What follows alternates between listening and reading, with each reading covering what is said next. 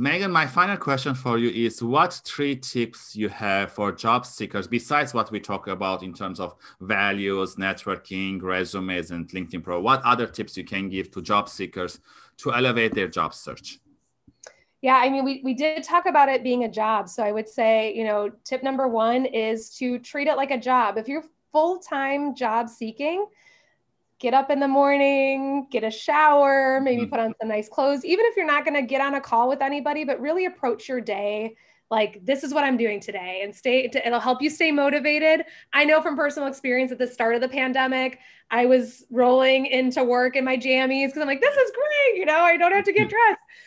But after about a month of that, I was like, oh, I feel like I'm in bed all day. Like, I just don't feel so, now, yes, I get up, I work out, I take a shower, I, do my hair, all the stuff just to feel, ready to go, start my day. So I'd say if you're full-time job seeking, approach it as a job. If you're part-time job seeking, if you have a job and you're looking, I would still say, dedicate some time in your day or in your week that's really focused around doing the research, finding the companies that align with your values, making sure that you're really engaged with what they're doing on social media, that you're familiar with their website and what they offer, and just really get a good feel of the company. So we talked about the idea of figuring yourself out, but I would just say, stay true to yourself as much as you can.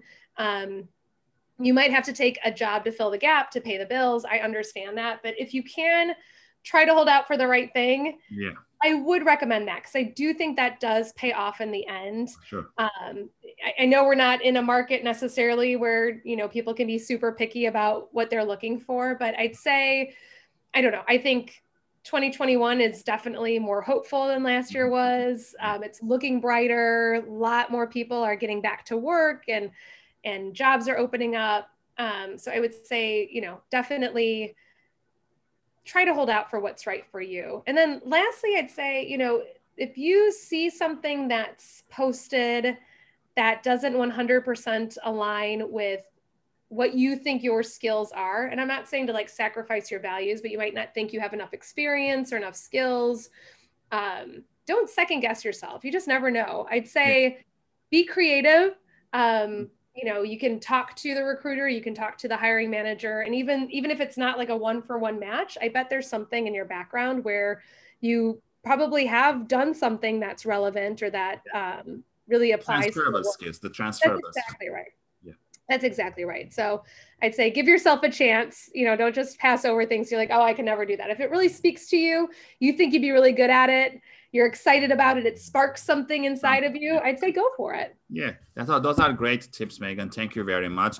And with that, my interview with you comes to an end. Again, thank you for taking the time to ask you the questions. And I hope the audience will enjoy the answers and maybe they start implementing in their job search.